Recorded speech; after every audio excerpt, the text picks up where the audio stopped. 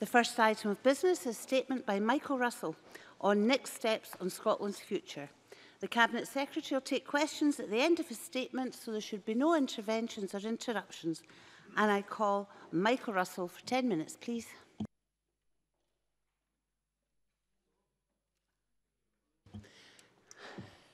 There we are. Michael Russell.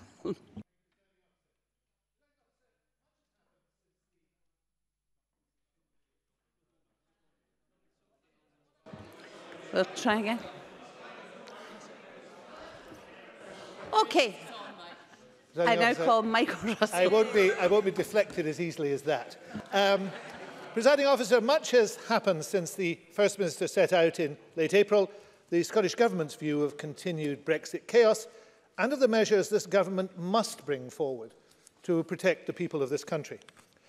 Last Thursday, Scotland said loudly and clearly that it is a European nation and it intends to remain one. It also rejected all attempts to deflect that argument with spurious assertions about other matters and showed its contempt for equivocation. Elections can be brutal judgments on parties and politicians. This one certainly was. But, Presiding Officer, elections can also be fresh starts. So if all the parties in this chamber are willing to hear the clear voice of Scotland, then I believe we can find a way to put behind us the divisions of Brexit and move forward together. And that is what this statement is about.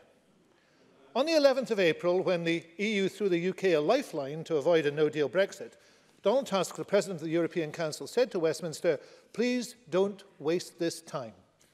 But he's been ignored. Not only has nothing happened to resolve the Brexit impasse, but now the stalemate looks like lasting for several more months, whilst ever more extreme Tory MPs vie with each other to present the most hardline positions to their party faithful. The Tories are heading for a no-deal Brexit, and some positively welcome that disastrous direction of travel. A Boris Johnson premiership is no longer a bad joke, it's a frightening possibility.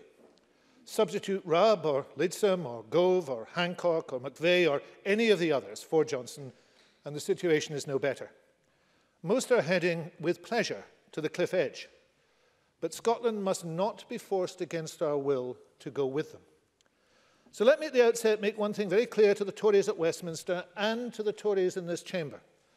The SNP manifesto on which we won the Holyrood election in 2016 and on which this government is founded said the Scottish Parliament should have the right to hold another referendum if there is a significant and material change in the circumstances that prevailed in 2014, such as Scotland being taken out of the EU against our will. Any deal which takes Scotland out of the EU against the wishes of the majority of people in Scotland has that effect. That is what people voted for when they voted the SNP into government. And if a new Tory Prime Minister attempts a no-deal Brexit, whilst we will do everything possible to stop it and everything we can to mitigate it, it will yet be further proof that the conditions set out in our manifesto in April 2016 have been met in full.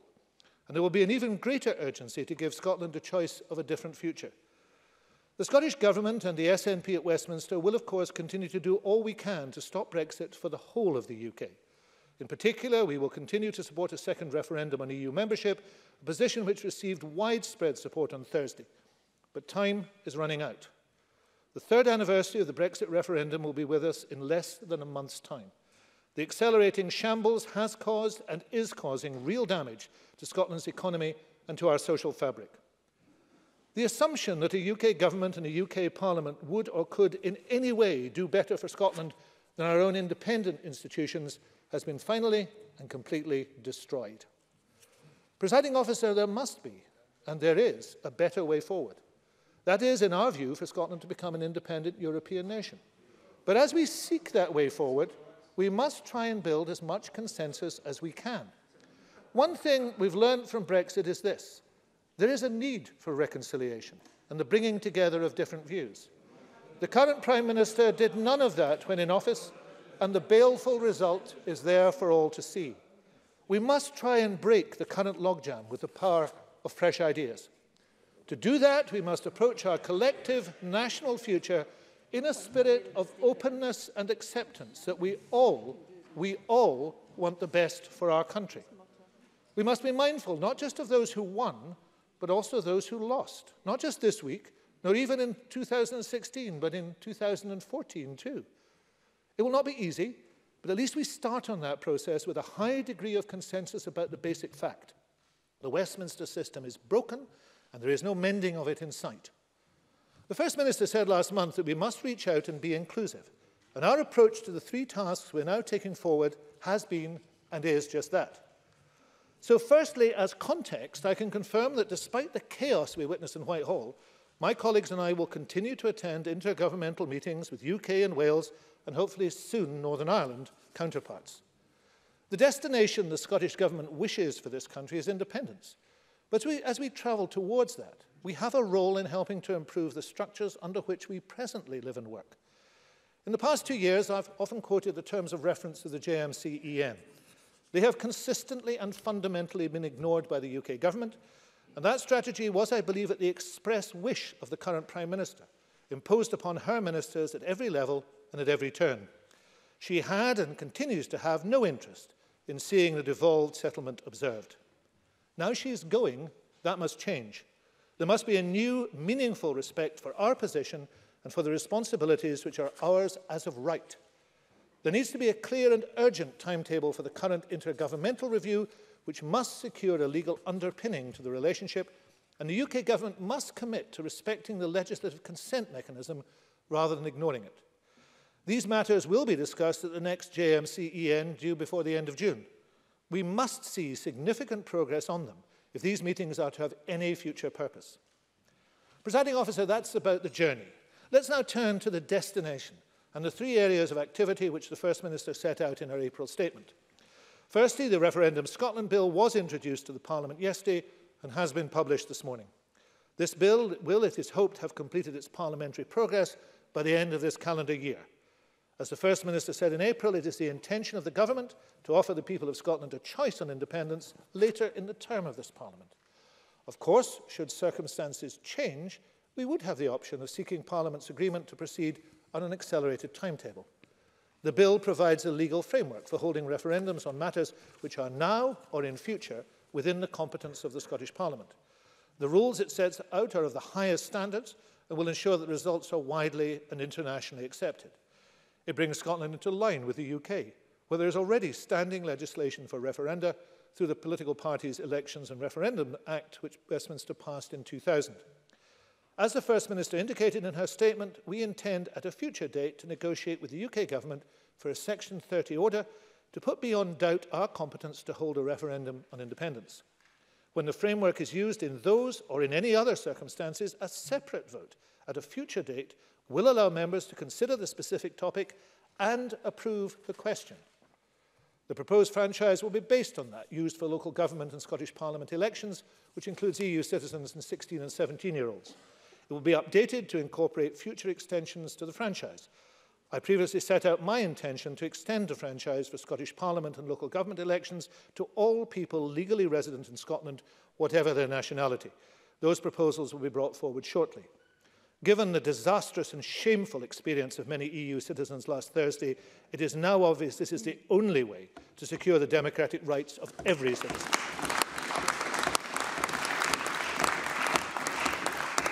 I look forward to working with other parties at all stages of the parliamentary process. Secondly, on cross-party talks about the broken Westminster system and the future needs and direction of Scotland, I welcome the commitment from Labour and the Greens to explore what might be possible. I hope the other parties who have not yet responded will now confirm they wish to do so. I have suggested using an independent interlocutor who would talk to parties separately to gather views and create an agenda and format for the talks. This would take the pressure out of the process and allow better engagement without any hangover from past discussions. I intend to start a first round next month and to build on that if the other parties are willing. These talks are without preconditions, and I commit myself and the Scottish Government to constructive engagement in them. I know that wider Civic Scotland is keen to be involved. I will work with the parties to consider how that might be possible. Finally, Presiding Officer, we've made considerable progress with the creation of a Citizens' Assembly. 2 weeks ago, I visited Ireland, where I met some of the key people responsible for the Constitutional Convention and the Assembly. I'm meeting with a range of experts from this country and overseas in order to further inform our own planning. There's already a lot of interest in and enthusiasm for the Assembly. I hope that all parties will welcome and become involved in the initiative, as was the case in Ireland. In order to help members engage more, I've arranged for the secretaries of the Irish initiatives to come to Scotland on the 19th of June to speak to MSPs and others. This will include a briefing session to party leaders or their nominees. At and after the meetings on the 19th of June, I would want all parties to offer their thoughts and suggestions. I hope to be able to announce an independent chair and the formation of an expert steering group in the coming weeks, and to confirm the timetable and the process for formulating the precise issues for deliberation when we return in September. We intend to hold the first session of the Assembly in the autumn and have all 5 or 6 sessions completed by next spring. Presiding Officer, in conclusion, as we take forward a range of activities based upon consensus and compromise, we will be endeavouring to get away from the negativity and nastiness of the current Brexit process. Scotland deserves, and this week has clearly demanded, better. We must create a country in which we all feel we have gained something worth having, where we all feel part of a shared national endeavour, regardless of the particular side of the argument we have come from. That is the spirit which imbued the First Minister's statement in April, and which the Scottish Government is determined to carry forward. I hope we can do so together. That is the fresh start the people of Scotland have offered us. We should all grasp it with both hands.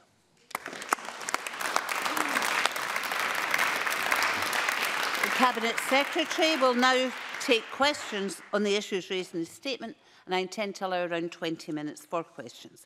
It would be helpful if members who wish to ask a question would press the request to speak buttons now, and I call on Adam Tompkins. Thank you, Presiding Officer. I thank the Minister for early sight of his statement. In a week where new figures show that more patients than ever are waiting more than 12 weeks for treatment in Scotland's NHS, we might have expected a ministerial statement on the SNP's mishandling of the health service. But no, here we are again. Here we are again talking about Nicola Sturgeon's pet obsession with independence. And this only a few days after she said that a vote for the SNP in last week's European election was not a vote for independence. She must think our heads button up the back. Presiding Officer, there is a case for standing legislation on the conduct and campaign rules for referendums. But the bill published today goes so much further than that. Under this bill, SNP ministers will have the power to set any referendum question at any time on any matter of their choosing. Ministers, not Parliament, will set the question, pick the date and determine the campaign period. And if they change their minds, ministers, not Parliament, can then change any of these rules. This bill is not about the democracy of letting the people decide in a lawful referendum. It's about the diktat of ministers. Even the powers of the Electoral Commission to scrutinise proposed referendum questions will be diminished in comparison with the position in UK law. But why should ministers and not Parliament determine these matters? Second, could the Minister answer this? Do referendums under the bill published today have to be binary? Yes, no, leave remain. Could multi-question referendums be established under this bill? And could multi-choice referendums also be permitted? And finally, let me ask this very briefly.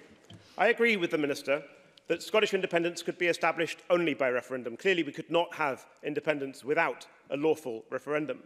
But what are the other matters which SNP ministers are proposing to put to referendum? They claim this bill is a framework bill for referendums in general. I suspect it's no such thing, and that in reality it's a Trojan horse for a wildcat IndyRef 2. But a minister could prove me wrong. So what are the other issues, besides independence, which he plans to put to the people in a referendum? Michael Russell. Presiding Officer, there were a number of questions there. Let me do my best to answer them. First of all, in questions of priorities, of course, my friend, the Health Secretary, is working very hard in the Health Service. Some of the results of that are already clear. Scotland's core A&E services are the best performing in the UK, actually, for almost 4 years. We have a record high in health funding. We have a record high in patient satisfaction. NHS staffing is up by over 13,600, or 10.7% under the SNP. Patient safety is massively increased, and 5.1 million people are now registered with an NHS dentist. Of course, work continues, but the record of that is a good one. Let me move on to the question of apparently the First Minister attempting to achieve the referendum by stealth. Not only did the First Minister announce her intention to take forward this bill in the 24th of April, but she was so stealthy about this that she sent a card to every single household in Scotland, every single one, which said, "We'll offer people a choice of a future for Scotland as an independent European nation." How stealthy is that? A stealth referendum. I have to say, absolutely. How stealthy was that? Now, can we calm down a bit, please, if we wish to listen to the Cabinet Secretary? How stealthy it is to send a message to every single house in Scotland. Excuse me, Mr. Russell. It's very difficult for anyone to hear anything except front bench people shouting at each other.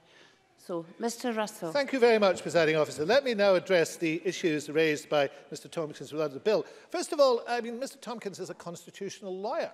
He understands at Westminster, as here, the government proposes and Parliament scrutinises and decides. That actually is exactly what happens in the Political Parties Elections and Referendum Act passed by Westminster in the year 2000. It is exactly the same process. So if the member wishes to have a system in which Parliament actually proposes the referendum, in a sense, he can move to that system. It's not a system at Westminster, it's not a system here, but of course, Parliament will be able to scrutinise and decide on every single detail. Finally, on the question of referenda, if there are developments to this bill that Mr. Tompkins wishes to see, the bill itself is open to amendment. The bill will be going through a system in which that is a welcome matter, because I've always welcomed full debate on these matters. The problem with Mr. Tompkins' position is this. Mr. Tompkins doesn't want this Parliament to decide. He wants Westminster to decide. No. He actually wants the Tory Prime Minister, whoever that is, to decide and simply say no. That is not democracy. That's not what we'll be doing. Richard Leonard. Can I thank the Cabinet Secretary for early sight of his statement? Labour delivered devolution. In the Scottish Parliament's 20th anniversary year, Labour continues to support and defend devolution. Up until Brexit, the devolution settlement founded on the 98 Act worked well. And whilst it is evident that there is a breakdown of trust between the present UK government and the devolved administrations in Scotland and Wales, this is not because it is a UK government, it is because it is a Tory government. Cabinet Secretary, you note in your statement that Theresa May, and I quote, has had no interest in seeing the devolved settlement observed. But it's clear that the SNP government here does not observe the devolution settlement either, and is once again today seeking to advance the cause of the breakup of the United Kingdom. So does the Cabinet Secretary not understand that his party's obsession with the creation of a separate Scottish state is a distraction from the real issues that this Parliament was brought in existence to tackle? Michael Russell. Well, let me start by just paying a brief tribute to my former shadow, Neil Findlay, who regrettably I don't think is in the chamber today.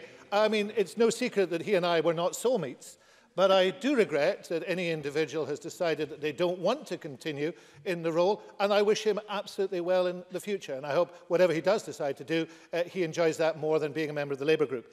I just also want to make the point that there are 14 members of the Labour group present. I just wonder where the others are. Are they still in office or still attending? But let me come to the points about this referendum. I don't agree with it, and I don't agree with Mr. Leonard quite respectfully. I don't believe this is in any sense a distraction, because the question that Mr. Leonard has to address is this one. How does he achieve the things he wants to see happen if there is a constant block upon them from a Tory government at Westminster? Because we have not seen, and I have lived through even more Tory governments than Mr. Leonard has lived through, and the reality of the situation is that whatever happens, that is what is the block on progress in Scotland. Now, there's an opportunity here to say, how could we move forward to a more socially just, to a more fair, to a more equal Scotland? and he and I have a genuine disagreement about how that will be done.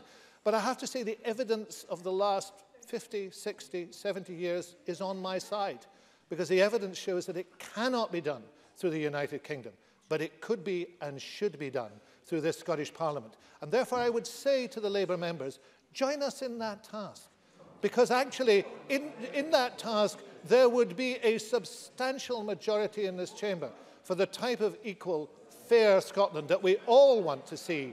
And the barrier to that happening is regrettably on those benches, but alas, still on those benches too. It does not have to be like that. Patrick Harvey.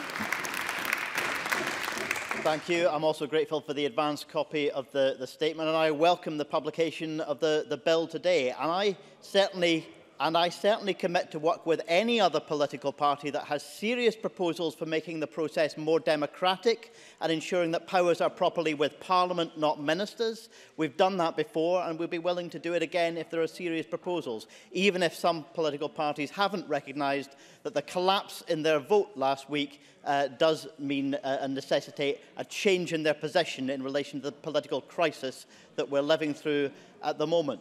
One aspect of that crisis is the hacking of democracy. What we've seen is a growing body of evidence that the 2016 referendum was affected not only by empty promises on the side of a bus or racist rhetoric from Farage and Johnson, but also by dodgy money and dodgy data. What opportunity is there to make sure that this bill prevents the future undermining of the democratic process in the same way as we saw in the 2016 EU referendum? Michael Russell. I think the member makes a very important point. We have seen in the referendum that took place a great deal of shady activity, and probably worse than shady activity. And we see today, of course, a charge pending against one of the Tory leadership contenders for a misrepresentation. Of course, it's up to the courts to decide how that matter proceeds. So, in all these circumstances, I am very open to discussion with any party in this chamber that wants to strengthen legislation. Not just this piece of legislation. There are, of course, two other bills due to come on electoral matters. One I've indicated, which is on the franchise, and then a second one on the conduct of elections. It is certainly possible to look at how, after the members have seen those proposals, how they could be strengthened.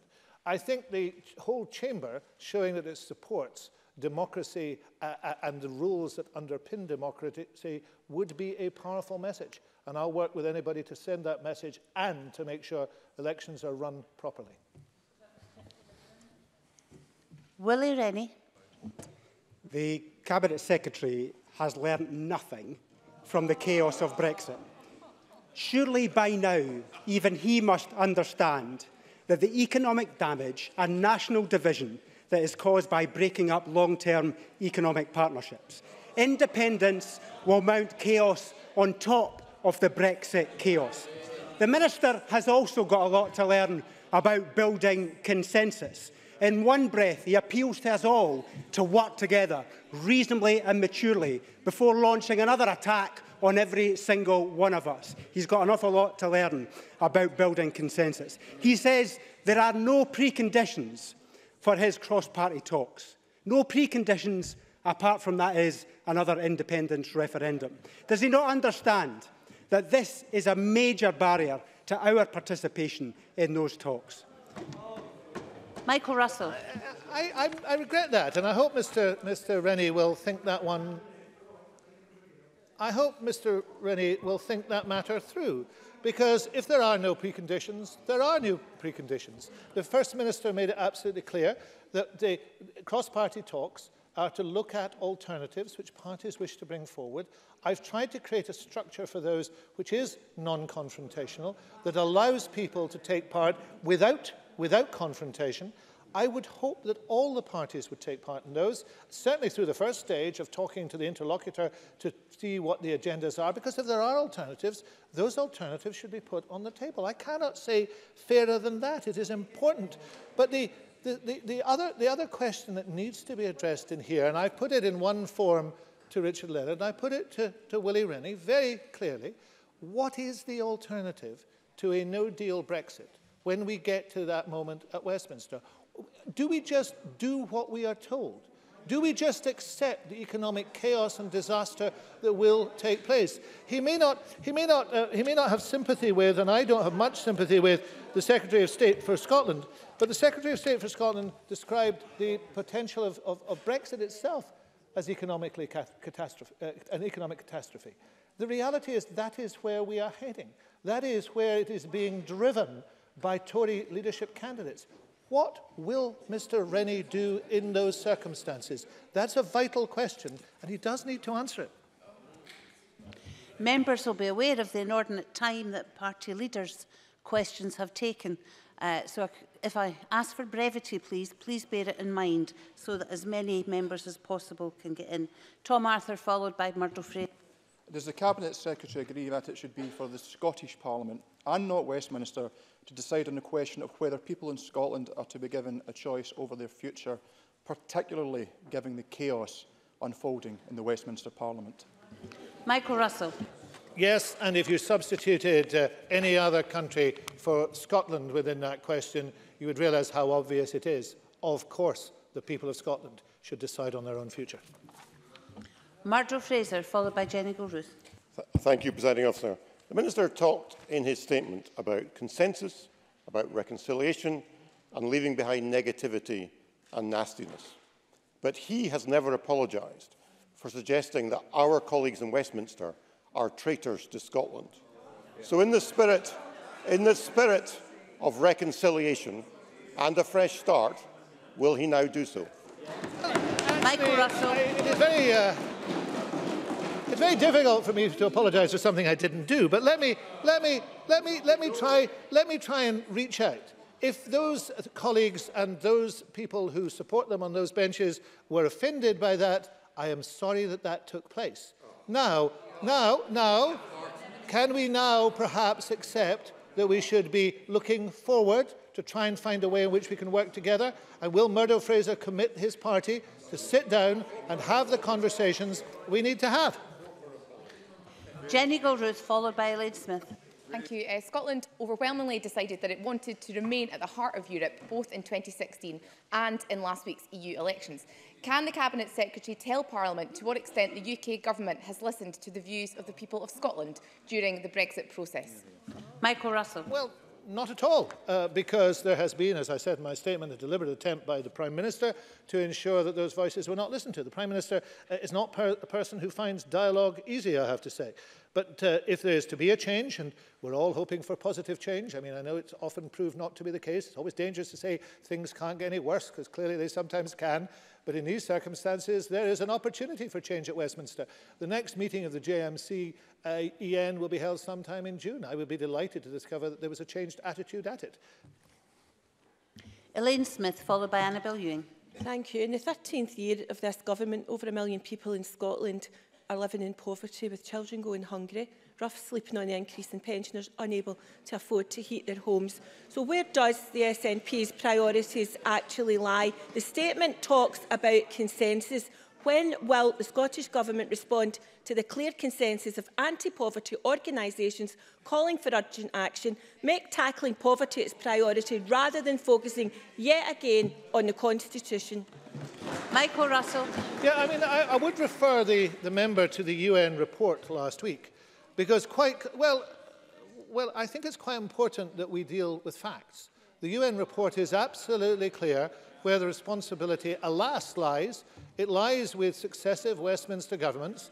And I say to the member, as I've said to the leader of her party here, there is a way to move on from that, to do the incredibly hard work that we're required to recreate Scotland in the way in which we would like to see it recreated, where poverty is eliminated. But that requires us to have a national consensus about putting the resources of the country to the good of the country. And we can't do that unless we have control of those resources. This is a simple issue. I commend the member for her passion about this. It is a passion that she has felt strongly. It is a passion she is right to feel strongly.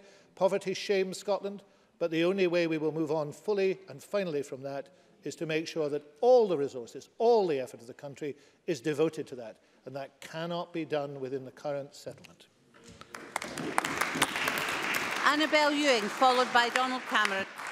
Thank you, Presiding Officer. In relation to the Scottish Government offer of cross-party talks, does the Cabinet Secretary believe that there could be some consensus around, for example, migration, given Scotland's particular circumstances recognised most recently by, for example, the Director-General of the CBI? Michael Russell. I think the member makes a very strong, good point. I've actually been on panels with opposition members. We've actually all been able to agree, even the Conservatives have been able to agree, that the devolution of migration is something that should move forward. The problem is the timescale and the decision-making process. There is no timescale for this, and the decision-making process from a Tory government has been entirely negative. The current Prime Minister is a woman obsessed by migration. She is against any form of migration. She talks with pride about ending freedom of movement. That's a matter of grave shame and real damage to Scotland. Now, what could happen is, if there was a willingness to change, for example, the Conservatives could bring that to the cross-party talks. We could agree that that point was put to Westminster with the complete agreement of this chamber, and we would hope that that would have some effect. Now, I'm very happy that that could happen. There's something that could be backed by every single one of us. I just hope that that might be something which in those talks could move forward. Oh, sorry, there are some members of the Tory party that are not willing to back that. Well, that's a pity, because the effect of ending freedom of movement will be profoundly felt in every single constituency and region of Scotland which they represent. Donald Cameron.